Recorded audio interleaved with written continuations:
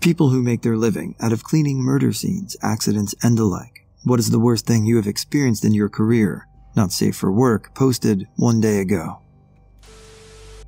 Dad had to saran wrap a guy's intestines back into his body once. Dude had surgery and pushed too hard on the toilet. Dude was fine according to Dad, just holding himself together on the toilet while the group of firefighters tried to figure out why the F they were sent instead of paramedics. Update. When he pushed too hard, he opened a scar on his torso/ab area and it all fell out onto his lap. Should have mentioned this when I wrote the post.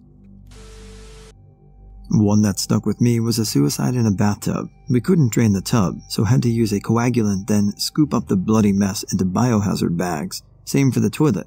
Another was a suicide by gun in a basement full of boxes, which was a nightmare to clean, as even the smallest bit of flesh had to be found and cleaned up. The smell of the smallest piece of flesh meant the job wasn't done until it was found.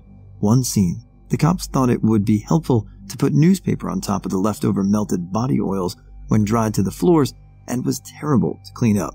Sad cleaning up these things when family is in the other room as well. Not working the job anymore, but definitely gave me an appreciation for the hard work biohazard cleanup crews do. Mostly on call as well, so you never know how long you'll be away from home. Obligatory, not a cleanup pro, but working at a county animal shelter meant we got the roadkill remains. We were required to hold them in our facility's body freezer for a certain number of days in case someone came in looking for a pet matching the description. This, of course, meant you had to try and come up with identifying information from whatever was left of the animal. Sometimes it was easy. They were just a bit bloodied or twisted, but other times you had to double glove, put on the apron, and start folding the bits around to try to tell what color it used to be. The worst part was when someone came in looking for a pet that matched a DOA description. Whoever happened to answer the call from the front desk had to go get it out of the freezer and try to arrange it in such a way that the person could come identify it without passing out or vomiting. We were legit trained to handle if someone passed out or puked. Luckily, it never happened to me, but we had a chair and a stretcher just in case. The hardest part was when people tried to act all tough like it was no big deal, but then absolutely melting down. One in particular really haunts me. Pretty typical case of cat versus car. Leg and rib bones sticking out, so much blood we had to towel it down to check for markings, eyeballs hanging out and one of them is deflated and shriveled, guts hanging out of the anus, just a mess. Lo and behold, the poor thing had a collar and microchip. I ended up being the one to respond when the owner arrived and they explained the situation. Big muscly dude, wearing a Marine Corps t-shirt, tats up and down his arms. He's shaking like a leaf and trying to hide it when I come up to get him and take him back. I had this spiel I used to give about how we do this just to be sure, and sometimes it's hard to see animals like this, and just let me know if he needs to step out for a second. He tells me point blank that he's a veteran, he's seen guys get shot, he can handle it. We go into the room where I have the half-frozen cat corpse under a towel, the bloody collar on top of it. He picks up the collar without a word, and I can see in his eyes that he knows. I ask if he wants to head back up front now, and he says he has to be sure. So I pulled the towel back carefully to expose just the top half, but the poor thing was in bad shape. The good side is facing up, but its jaw is still shattered and hanging funny. The one eye is bulging out and filled with blood like a demented snow globe. Half the tongue is missing. There's a clear depression on the chest from the tires. One leg is twisted around like a dang Twizzler. The guy just stares. After a few seconds, he just turns for the door, stops halfway there, looks back, takes a knee like someone hit him in the gut. All he says is, "I saw my guys get shot. Why a cat? It's just a cat, man. It's just a cat." The whole time he's clutching the bloody collar to his chest. It turned out, per the girls up front who had talked to him at first, that it was the cat his therapist had recommended to get for his PTSD. Her name had been Hope. I posted this on another thread, so just copy and pasted it, but this one that I had to do. Clean up after a murder. It was a rehab house for ex-cons, 4-bedroom house with communal bathroom and kitchen. Sunday morning, and Guy A is in his room listening to music pretty loud. Guy B is in the kitchen cooking his breakfast. B knocks on A's door and tells him to turn it down. There's a small argument, and B returns to his breakfast, and A turns his music up. So B grabs the biggest knife in the kitchen, kicks in A's door, and stabs him through the left shoulder, entering by his collarbone. A runs out of his room, across the landing, down the stairs, out the front door, back inside, back up the stairs, and collapses on the landing. When I got there, it was like a scene from a movie. Walls and ceilings everywhere A had been were caked with blood. Apparently, after B stabbed him, he returned to cooking his breakfast. There was a half-eaten breakfast in the kitchen when I got there. Not a cleaner, but my brother's best friend is a police officer, and I heard all about this horrible experience. My brother's friend took him on ride-alongs all the time. One day, they were responding to a welfare check. This guy's neighbor saw his apartment door cracked open for several days and called the police. They went to check it out and found a college student, 18 to 19, who had shot himself. The most disturbing part to my brother was that the kid had all of his belongings boxed up and labeled. He had letters written out and labeled for who they were supposed to go to, and he even went as far as laying out a tarp and then putting heavy blankets over himself before he shot himself, as a courtesy to the people that would have to clean his remains. This wasn't a spur-of-the-moment decision. This was a very well-thought-out suicide, and the guy was obviously thinking about everyone who would have to deal with it too. So sad to imagine such a thoughtful person in so much pain that he meticulously orchestrated his suicide. My brother said the scene was messed him up. Not because of the gore, but the lack thereof, because this guy so meticulously and thoughtfully offed himself. I worked for a restoration company, rarely cleaned up after dead bodies, and I got the only one during my tenure at the company. The lady had passed probably 2 weeks before anyone did a wellness check, so the entire room was contaminated.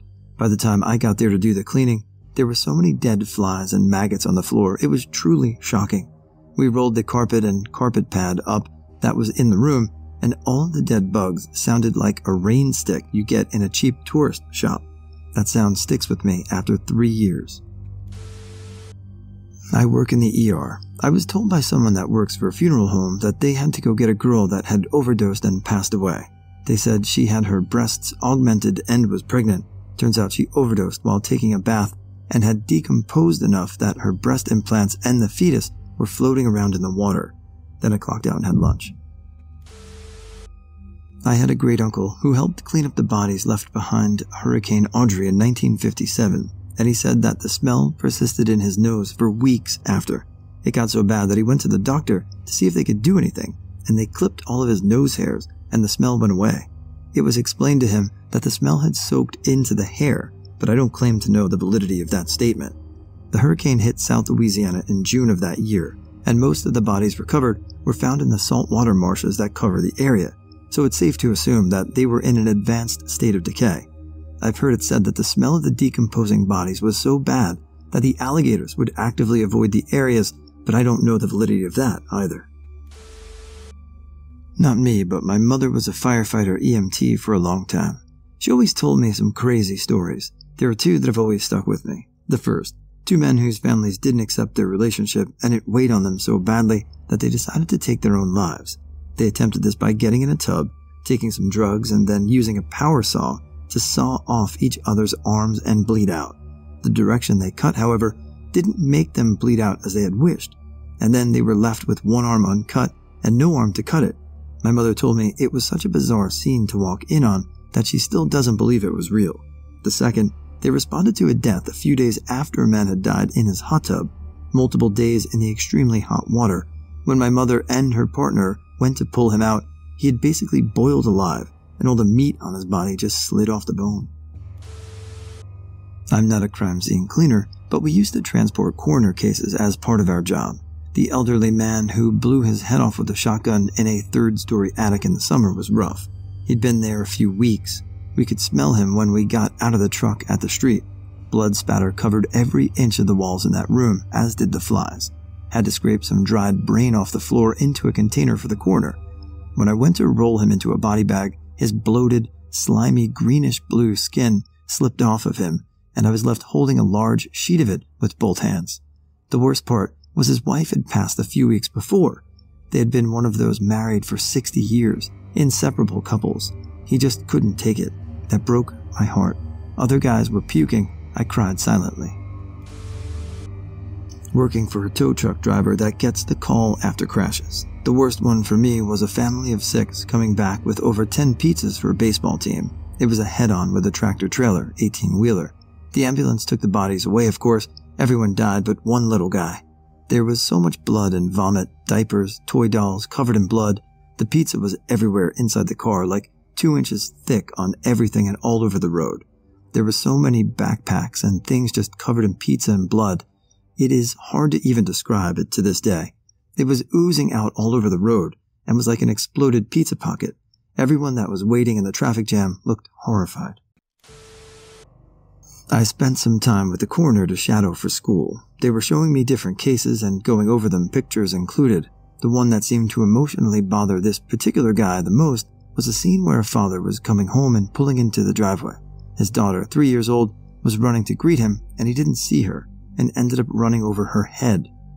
The pictures were heartbreaking enough. I can't imagine what that dad went through when he saw her like that. There was another one that had 3 bodies. Some guy killed his wife, his affair partner, and her daughter, put them in a shed in the middle of summer, and left town. They were found 3 weeks later, basically piles of putrid slime, maggots, like filled 10-gallon buckets full, and bloated body parts slogging off as they tried to bag them. The murderer had a pilot's license and has never been caught. The decomp room smelled for months after that. Not me personally, but my dad used to be an EMT firefighter. In the late 80s, he got a call about a horrid smell coming from the neighbor's house of the person calling. Knowing what it was, EMT, firefighter, and police were dispatched. They found the house was owned by a single old lady who died in her living room chair. Not too bad, right? Wrong. The chair was an old leather recliner, and as she was decomposing, she melted and fused with the leather chair. When the EMTs got there, they had to remove her from the house, and when they tried to pull her off, her back skin, arms, and lower body separated from the rest of her body, and then remained attached to the chair. Decomposing flesh, blood, and organs fell out and all over the chair and floor. People were vomiting every 10 seconds and couldn't stand to be inside longer than a few minutes. My dad described the smell and scene as the worst thing he has ever seen. Her body was so decomposed, she was basically liquid inside with a fragile shell. He had to leave and grab a full respirator from the fire truck, and even then it didn't do jack shit. The others took turns going in to retrieve the pieces so they can be disposed of. When they were finished, they burned the chair in the front yard. I'm a first responder. A few days ago I had a bad one. Not the worst or the grossest, but it was rough. I had a wellness check in an at-risk community apartment building. There was a younger lady, terminally ill, living on her own. Her son was calling for our help in getting in contact with her. I spoke with security, and they had a key to her place. I made entry into a dark apartment. I was navigating by flashlight. I wasn't expecting to find anyone because her neighbors told me she was in the hospital. The bathroom was covered in bodily fluids that had solidified. I found more dried human waste on the floor leading to the bedroom. I found the female on the floor in the kitchen, sitting up in the dark with my flashlight. Honestly, it was something out of a horror film. I felt so horrible for her, dying alone in her pajamas, so ill. Her head was slumped down with fluids that had dripped out of her and solidified, almost frozen like icicles. She had been dead for a few days. That image of seeing her has just stuck with me. The loneliness of the deceased's situation is what is so horrible to me. No one deserves to die like that. Thanks for letting me vent. Not exactly what you asked, but my husband's uncle worked as a paramedic firefighter for many years. The accident that disturbed him the most, warning, involves children, was getting a call about 3 boys locked in the trunk of a car. From what I can remember, the kids were playing around outside during the summer and got into an old non-running car out on someone's property. He had to pry the trunk open, and unfortunately all 3 had passed. He said that day took a lot out of him, and he still can't get the images out of his head. I work in disaster cleanup, including biohazard scenes. Sadly, it's only gotten worse since the Rona. Suicides have spiked, murder is up, old folks dying at home alone, and people not realizing for longer because they don't want to give grandma and grandpa the virus. You would think they'd still pick up the phone and call. They are all awful. From the man who murdered his mom with a weight, to the man who shot himself in the head, then walked all around the house bleeding everywhere, to the man who shot himself and we had to scrub blood off the baby bassinet, to the old man who died in a senior independent living facility who had no furniture and just a sleeping bag on the ground with garbage and fecal stains everywhere. He wasn't found for some time. That one really bothered me a lot. Seeing someone who lived in those conditions and no one knew or maybe didn't care or they didn't realize he was gone until the odor got too bad.